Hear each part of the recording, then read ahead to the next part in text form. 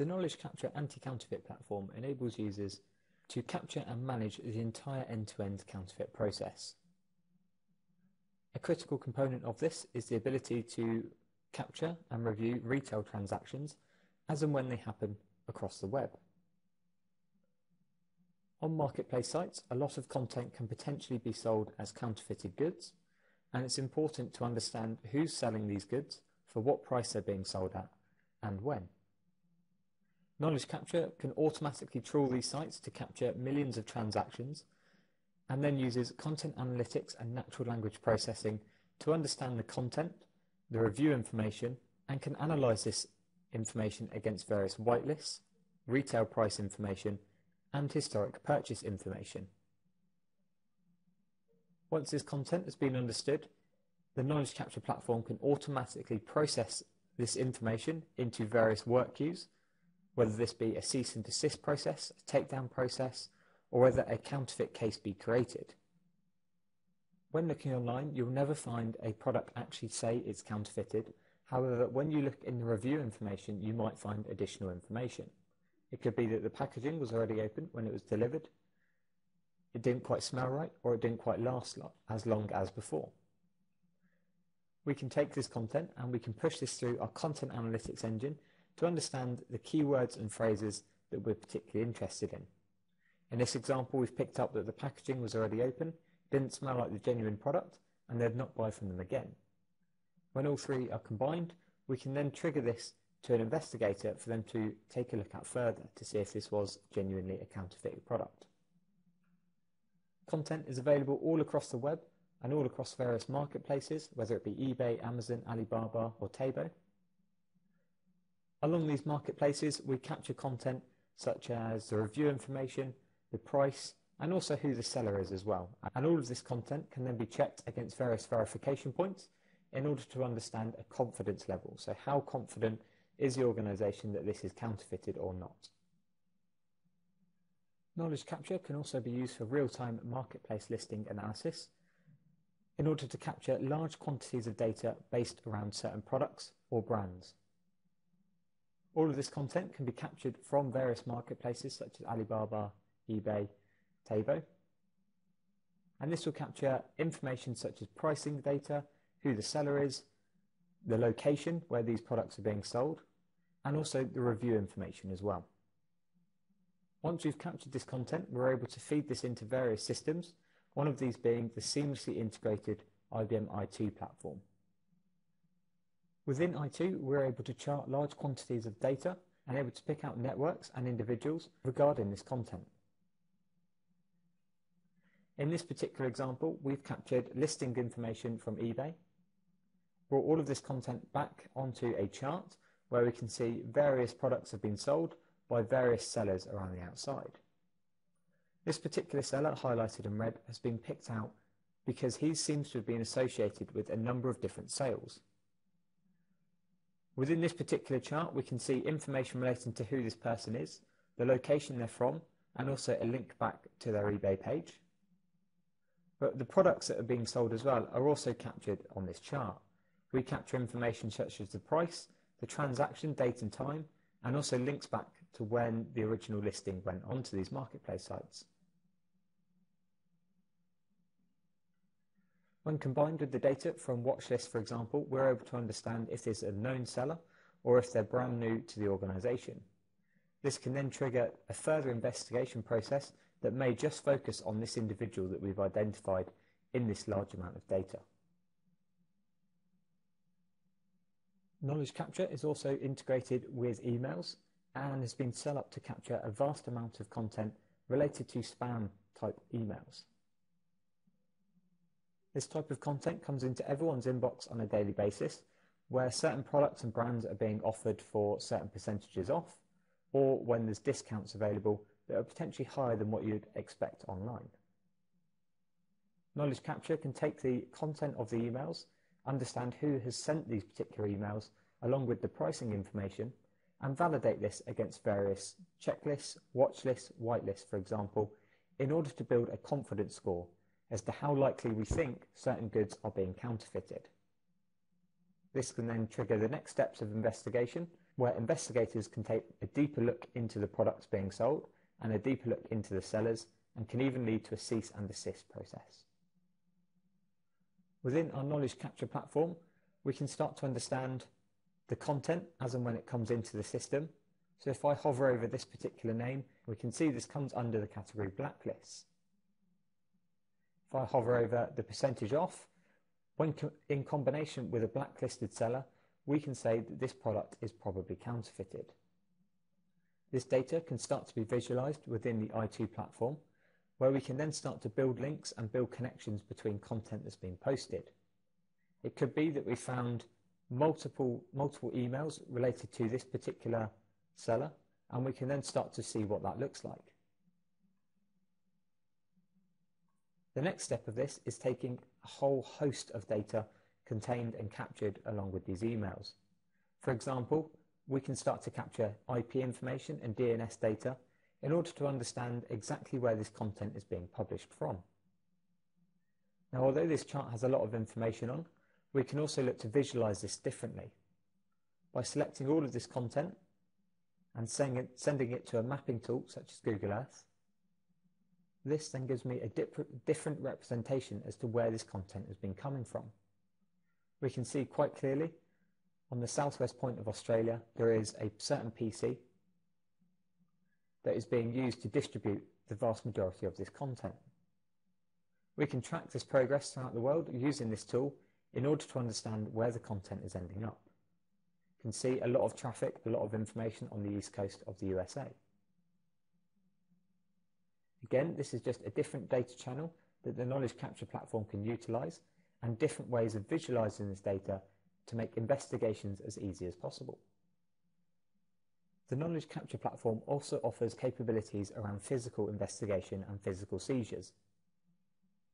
A mobile application enables agents in the field to scan unique identifiers such as barcodes or batch numbers in order to bring up the latest documentation to help them identify if a good is counterfeited or not. The Knowledge Capture Anti-Counterfeit mobile application enables users within the field to identify when physically seized goods are potentially counterfeited. Within this mobile application, we're able to publish Message of the Days, which enables users to get updates based on certain batch numbers or barcodes that have already been identified as being counterfeited. But it also enables users to be able to scan a barcode or a unique identifier on a particular product. If I hit the scan button, this then launches the camera and I can then view my product, and as we come down to the barcode, this will do an automatic lookup to find any documentation related to that particular product. By clicking the view option, I then get to look at this content, and with standard mobile functionality I'm able to pinch and zoom to check out what might be different about this particular product. As I go through the document, it gives me hints and tips as to where I need to be looking in order to identify whether or not this is counterfeited. For example, at the very bottom, it could be the O in compressed is actually a leaf, whereas in the counterfeit version, they might not have replicated that properly. This documentation can be uploaded by the brands in order for them to manage versions, make sure the agents in the field are always using latest documentation, or it could be technical documentation, technical drawings, and all of this can be defined based on a user's security settings as well. So if there is highly sensitive information, it can all be encrypted and can be stored securely. As a user of the system, I also have the ability to then provide feedback on that documentation. It could be that I spotted something new that I want someone to investigate further, or it could be that I found it incredibly useful or didn't find it useful. This can then be fed back into the business, where they can then start to update their documentation in order to make the process of identifying counterfeit goods as useful as possible. What I can also do from within the mobile application is actually launch a report function and kick off case creation. By hitting the report option in the top right hand corner, I can look to add an image of this particular product that I have in front of me. So if I click the add button, again we leverage the camera capabilities. If I zoom in, it could be that I've noticed some information on this particular part isn't quite right. I can snap that photo, I can use it, and what I can then do is append multiple photos to a central system. I can then start to index this case slightly. So in this example, we can say it's a counterfeit good. However, if we're also finding content that's related to the grey market, pirated or unspecified, we can put that within the application. I can then also define based on a region as well. So at the moment, we've got a few key regions within this application. We could also break this down by specific countries. In this case, if I just say South Africa, and I can then start to input some basic report comments. So it could be a case of I've been alerted by a port authority, by customs agents, I've gone down to a certain location, picked this content up, and I believe it's counterfeited. We may then need to start a further investigation. So once I hit submit, this will then give me the case number that I've now generated, so 1565. This is automatically generated each and every time a new case is generated within the system. And it means that if I want to append further documentation reports at a later date, I now know the case number that I can then input information into. The case could also be triggered off the head office, where an investigator can then take over this process and actually start to process this investigation all the way through to resolution. Back within the mobile application, I also have the ability to look at batch numbers as well. So if there's a specific batch number that I'm interested in, that I may have found on a product, and I want to check to see if it's on a hot list, on a watch list that's already been identified as being counterfeited, I can simply input the batch number here, or I can simply browse through the brands. And what this enables me to do is select through the brands and basically find products and then sub-products in order for me to actually find any documentation relating. So it could be that the counterfeit job is so bad that the unique identifier is hard to identify. It could be there's issues with the barcode, issue with the printing, in which case I'm still able to narrow down my results and find what product I have in front of me and the relevant documentation associated to that product as well. This solution all links back into the Knowledge Capture Cloud, where all the relevant documents and details are being held within a secure archive. And as before, all of this information can be defined based on security profiles, making sure that only the right people have access to the right documentation. Once goods have been identified as being counterfeited, all of this data can be stored within the Knowledge Capture case management system.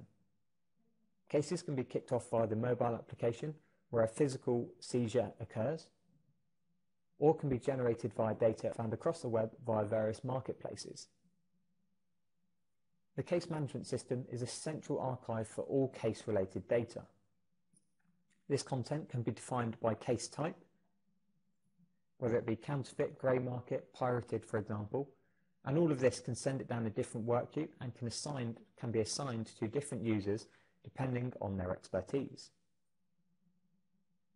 Countries, regions, states are all defined within these cases depending on where the products are actually found, and unique reference numbers can also be assigned and generated to these particular cases in order to track it through to resolution. In the middle, we have document viewers that can read any type of electronic document, whether it be an image, a report, video, or voice file. All of the content that relates to this particular case can be stored and will be stored through the life cycle until this case is completed. This case system can also be used during the takedown process. So when emails or marketplaces have been identified as selling counterfeited related goods, we have the inbuilt integration with Microsoft Office to generate various takedown notices. By opening this document, it will take information from this particular case and start to auto-populate this letter. Within Microsoft Office, we now have a letter template that has been automatically generated and can help speed up the process of takedown notices. As we scroll through, it includes all relevant information, including links as to where the content was actually found, and information as to what needs to happen in order to comply with this notice. At the top, Case Manager has been integrated with Microsoft Office, meaning documents can be saved back into the case system or sent to a print queue, and it will be stored with this case all the way through to resolution. And back within our case view, we've now got a copy of the letter we've just created. All of the content being captured and processed by the case management system is also available via drillable dashboard reporting. Being able to understand exactly what's happening within this case system and understand the values associated to the cases is imperative for organisations. These charts feature a number of core different ways in which you can actually view this data to make it actionable intelligence inside the business. In this view, we're currently looking at the seizures by category, where we can start to understand and see that the personal categorisation is quite clearly having the most amount of counterfeited goods. As a business, we may need to look at the manufacturing chain or the distribution chain in order to understand why this is the case. It could be there is a break in that chain that we now need to fix. We can also start to report values associated to these particular categorisations as well. So at the bottom, based on the numbers that have been inputted into the case management system, are all reflected on this particular screen. By clicking on any of the line items, we're able to drill into that particular categorisation and see the data that's just affecting that particular chart. If we now take this selection and look at it geographically, we can start to see where the hotspots are as to where the most amount of counterfeited goods are being picked up from. By clearing this selection, we can also see on a global picture just where these counterfeit cases are currently being processed and where they're currently being managed.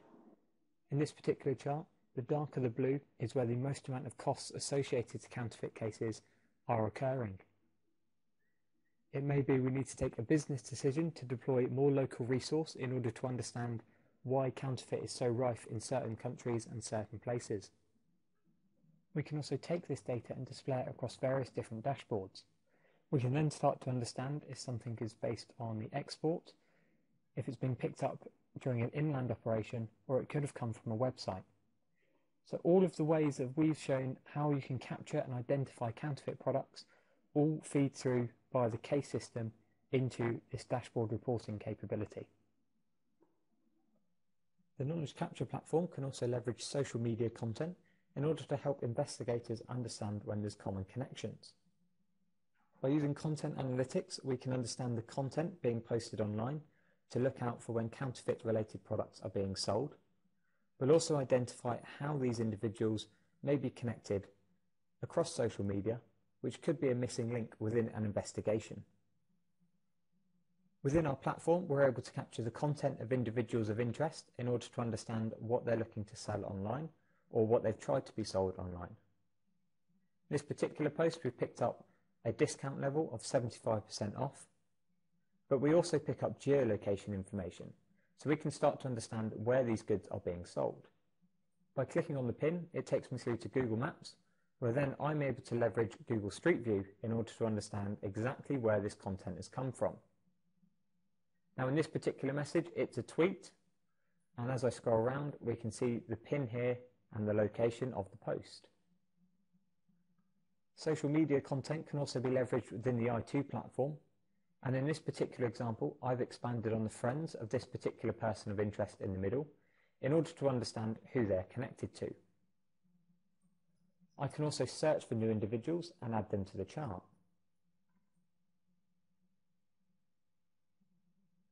By adding this individual to the chart,